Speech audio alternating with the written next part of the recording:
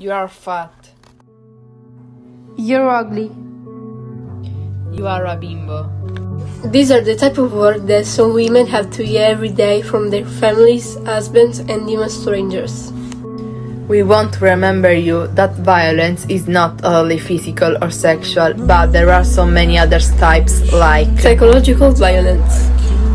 What are you doing? I'm dressing up. And you really think you're going out with that neckline? Yes, why not? Because if you do that, then it will be better if you don't come home again. Emotional violence. Oh my god, you're fat. Excuse me? I mean, you're ugly. Oh, sorry. Economic violence. I want to break up. You can't. Why not? Because I have all your money. If you didn't know. These are not